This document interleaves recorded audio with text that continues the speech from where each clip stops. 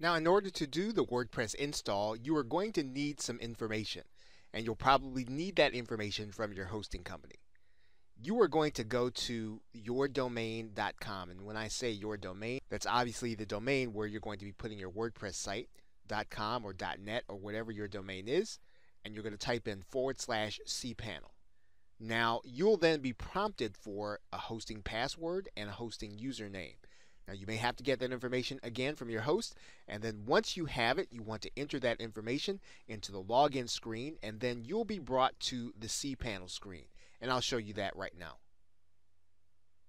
You are now looking at cPanel, and typically what you'll want to do is you'll want to scroll down through cPanel, and you'll want to look in software and services for an icon that says Fantastico Deluxe. Now, you might see other icons. You may not see Fantastico. You may see something different. You'll want to make sure that when you click inside of Fantastico or whatever your software service is, that you're going to see WordPress. So we're going to go ahead and click Fantastico Deluxe now. And when we get there, you're going to notice that you have lots of installations that you could do. But the one we're going to be most concerned with is going to be WordPress, and you'll see that right there on the left side menu. Now that you're ready to start installing your website, you're going to go and click WordPress. WordPress is going to give you the option to start a new installation, and that is what you are going to do. You're going to click this link that says New Installation. When you do that, then WordPress is going to give you some options. It's going to allow you to install WordPress in a subdirectory, and you can certainly do that, and that is one of the benefits of being able to use Fantastico and even using WordPress. We could theoretically install WordPress across our domain in many subdirectories, but in this particular case, we're just going to focus on one. When you come to this screen, you are going to be given a choice by WordPress to either install WordPress in the domain, where it will be the root domain, or you can install it in a subdirectory. If you want to install it in a subdirectory, all you'll need to do is you'll need to put the subdirectory here where it says install in directory.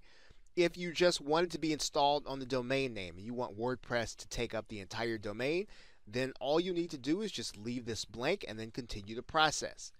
Now, what you want to do right now is that you are then going to want to put a username for the administrator, and this is what's going to allow you to log into WordPress, as well as a password. And then you're going to give your admin a nickname. So this is what your admin will appear as when you're posting on your WordPress site. You're going to write in an email address, and you want this email address to be one where you get mail or that you don't have a lot of problems with spam, because you do want to get things with WordPress. If something is happening with the site and there is a way for you to be notified, you want to make sure that that email address is one that works. Writing in the site name, obviously we're going to write in the site name, but this is something that we can change later, as well as a description here. Now, for purposes of this tutorial, what I'm going to do is I'm going to create a directory, and I'm going to call it test WP directory. Okay, you can install it in a directory if you want, and again, you can just install it across the entire domain. So let's go ahead and type some information here. So I have a test directory. I'm also going to write in an administrator name, and I'm going to write in a password and an administrator nickname. Okay, I've now written in some information there, and what I'm going to do now is I'm actually going to go ahead and put a site name in here. I'm just going to call it test directory. And then I'm going to give it a description, test for WordPress course.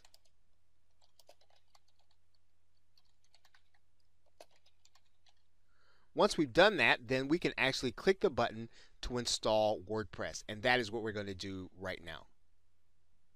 You are now going to be given an intermediate step that you can click Finish Installation, and that's all you're going to have to do.